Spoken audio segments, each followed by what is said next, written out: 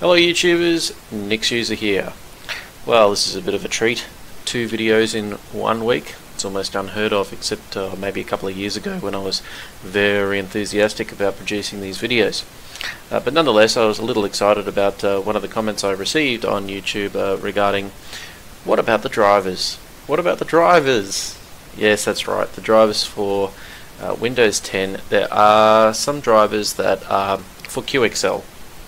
Now, QXL is the video driver that is commonly used in association with Spice. And if I just go here and I go apt search QXL, or not SQL, that's going to get a whole bunch of responses that I didn't really want. Let's go with QXL rather, and you'll see here we've got the Xorg video QXL driver, and I already have that installed for Linux, GNU plus Linux. But without any further ado, let's have a look at this Windows 10 clone that I've made. This was one that I remade today.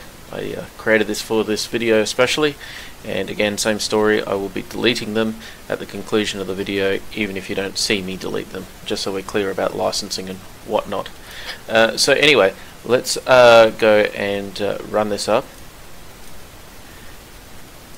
and we'll go to full screen mode, and you can see it's a fairly nice resolution that we're at present, and it shouldn't take too long since we're running off a solid state drive. In fact, this virtual machine is running on the same drive that my Debian install is on, and we get a nice boot up there. So let's log in, and you can see the resolution is subpar because I have not set it in this particular virtual machine. And what I will do is just take you to the websites that you ought to be concerned with regarding Spice and QXL.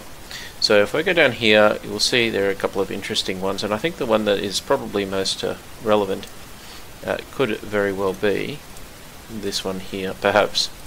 And the reason why it's relevant is because it provides you some detail about what it's doing, and I plan to actually demo this in a moment. So these scripts are used to generate an installer for blah blah blah blah blah. I'm just going to copy this section here, and let's see, without the driver, what exactly happens. So we'll go to our trusty,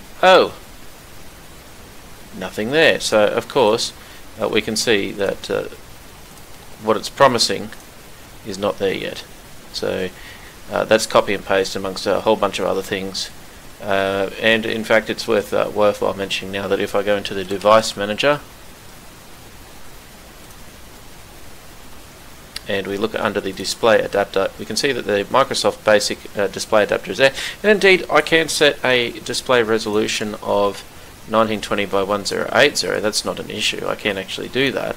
It's just suffice to say that this might be a little bit more performant under the proper Spice driver. So without mucking around any further, let's go into it.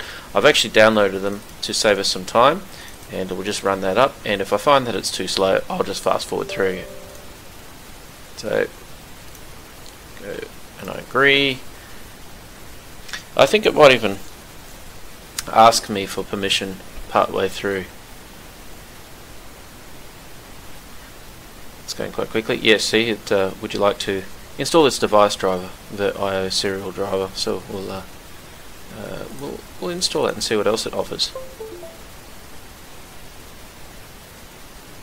QEMU QA.exe, not exactly sure about that, but on we go with the install.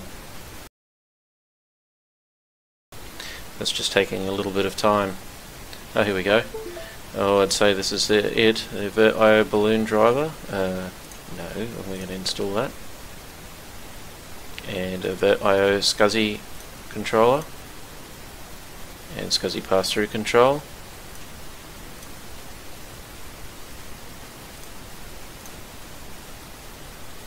Lots of stuff, and now that's been done.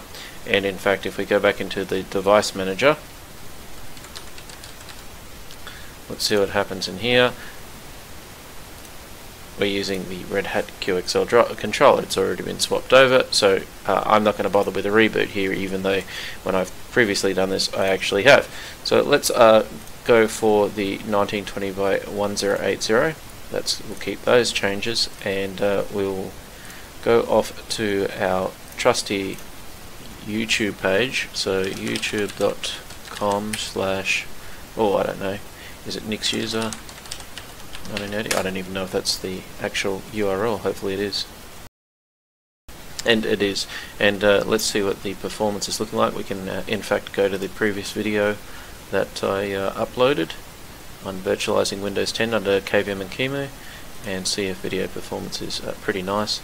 Let's just how Windows works run that up in the applications in Microsoft Office full 1080p. level. But anyway, we'll use the ISO image here, and we're going to automatically detect. That seems to be running. Otherwise, I'll be restarting this video pretty well using a GNU Plus Linux distribution. Just drop that sound right down. So that seems to be working pretty well. Yep, I'm pretty happy with that. Now, I didn't really do a before or after or anything like that, it's just to see that it's actually doing its job. But let's go to the next bit. We wanted to copy this before. How about we copy that again, and let's go back to our host operating system, the Debian operating system, and we'll paste. Wow, it's there. So pasting is actually working there very nicely. I don't know about the USB stuff. Now, to be honest, I haven't tried it, and I'm not even sure it's worthwhile trying. But let me see if I've got a spare USB around here. You can't obviously see what I'm seeing right now, but you know, it's worth mentioning. I am actually fishing around, and voila, I've actually found a spare USB that I might try and use. So let's just shut down this machine, and I'm going to actually offer it to see if I can shut down properly. Okay, so it's sent the shutdown signal to the virtual machine, and I expect just in the next moment, there we go, it's shut down. We can actually, instead of doing that, let's have a look and see if there's, what's this USB direct to business? I wonder if I can add a USB device to it. USB host device. Well, I wonder if I plug this. Let's just cancel that for a moment. Let's plug this guy in. So this is just a 32 gig, nice high speed USB 3 type device, and let's just see, SanDisk Corp Ultra Flare. So let's go OK. Let's run up this again and see what we make of it. Now, I'm not sure whether this would have worked anyway, but nonetheless, it's one of those functions that you may or may not consider to be important. USB might be important to you. I know that for some people who use VirtualBox, it is a bit of a bugbear that you don't get the highest of high speeds. Now, I'm not going to do any performance tests here, but suffice to say, I'm going to take a look and see if this little guy comes up. Now, what have we got here? USB. Obviously nothing is coming up that's native. Okay, we need to format that. It might be worthwhile actually grabbing one that I know for certain. Yeah. So how about we don't bother with that for a moment. Let's just go and shut this guy down again. And while we're at it, I'll try and find the good drive that I have that I know has some content on it that you know, might be useful to us. Again, messy desk, creative type, academic type person, and you know, I wish I could do some other videos on this type of content that I'm actually, I guess you could say, producing in my spare time, mathematics and whatnot. I've done a couple of mathematics videos, but albeit when I did them I wasn't really satisfied with them, and so I pulled one of them down. What have we got here? Let's see. Okay, so I'm going to pull this little guy out, this SanDisk, and let's put in the Sony. That could actually be a good functional Sony one. Okay, let's have a look. Hopefully this is the refined one. I don't know if it is. No pun intended there. Refined being the EFI bootloader. It could very well be that one. Let's have a look.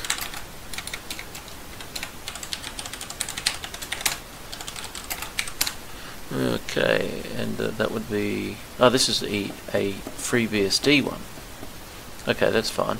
So how about we use that? We'll redirect it. And let's just go behind the scenes, add a redirect here. USB host, so here we go. What do I got here? Sony storage. We'll try that one. Good. And let's start up the virtual machine. Oh, did not find the USB device. That's not very good, is it? That's possibly... I didn't even pay attention to that before. Let's remove you. Let's try... In fact, we'll just remove to be sure. And let's add that Sony guy again. Sony one, and finish. And let's start that virtual machine up. Hopefully we don't get too many dramas. Go to full screen mode. Now what I'd be very interested about actually is, now that I've got that USB in, is it possible to boot the USB? Now since it's got a FreeBSD operating system on there, it might very well be possible, but I think it's more important at this point to identify that I've at least got a FreeBSD USB stuck into this this virtual machine, because if it can do all that sort of stuff, well, it's going to be pretty fun, isn't it? So I've got these other guys. I have no idea.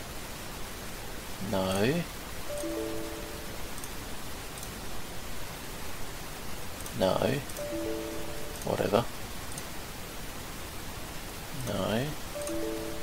I honestly, for the life of me, don't know which one it's going to be, and at this point I'm awfully tempted just to format this guy, FAT32 and all that. No. So none of that's coming up right now. So that's a little bit disappointing. Okay, what I think we might do is at least see that this thing is redirecting properly. So let's just shut down this guy again. Just give that a moment, and we'll see if we can actually change it so that the boot option... Ah, yes, we want to boot off this guy. We will. That one I would like to just move down to... In fact, this one needs to go. Well, it won't allow me to do that. Enable boot menu, that's awesome. But let's not bother with the boot menu. Let's apply that setting, and let's run her up. Let's have a look. Yes. So in fact, if you really wanted to, if you had a proper USB there, it looks like you could actually boot that little devil. No pun intended. Devil. Okay, so that's that bit. But I'm not entirely satisfied with the proceedings here, so let's just force this guy off and see if in fact we can manage to use this particular USB that I have here that we might find can be used for some files or whatnot. Let's have a look. I have a number of USB and whatnot storage devices here, so it's worthwhile pulling this one out. Let's remove you, and let's reintroduce. I'm going to have to possibly use one of the very last items that I have hanging around here. Adapter. You know what? I really don't need this to have this other disk, this other flash drive. I don't need it to have FreeBSD on there. I already have a FreeBSD installed. So let's rock and roll. Let's queue. Okay, fdisk L, fdisk /device /sdf print, and we're going to delete.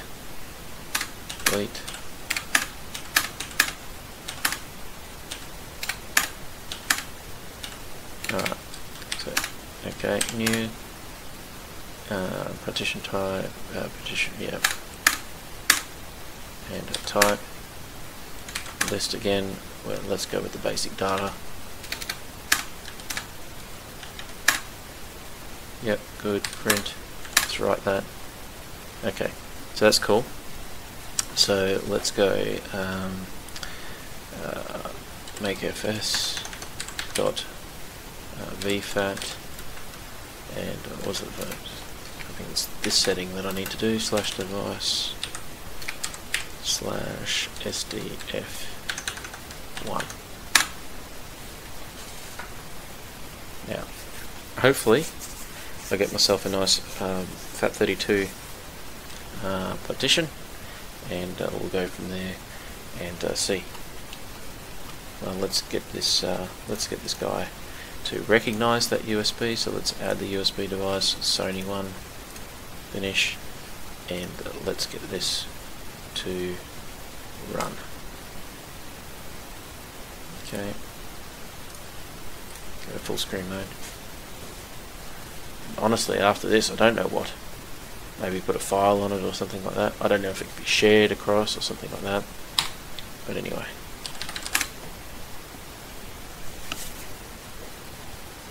Hopefully we get ourselves a... No. What's this? Oh, that's pretty cool. So how about I'm going to create a new folder here, and I'll create a new text document there, and then I'm going to unmount that little guy. In fact, I might even have to do it down here. Yep. And eject storage media. That's awesome. So that's now been ejected, and let's have a look and make sure that that did what it said on the box. So let's mount /device/SDF. Oh, it doesn't exist anymore. We might have to rejig it, make UDev aware of it again.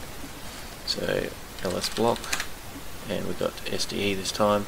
Mount /device/SDE1/mount/USB0, 2d/mount/USB0, and we've got our new folder, our new tech, and system volume information. So everything's working there as expected. So anyway, guys, basically what I wanted to show you today, just to recap, is the QXL driver install, which supported copy and paste on clipboard, and I wanted to show you some USB redirect through, so there's a little bit of bonus material there, and we'll see you next time in the next video. If you like this video, please press the like button. If you want to receive more of this content, you know, the subscribe button just below the video. And the other thing too to remember is, if you want to get notifications on that subscription, you need to ring the bell. Anyway guys, have a great night, whatever you're doing, daytime, nighttime, enjoy it, and I'll see you next time. Bye now.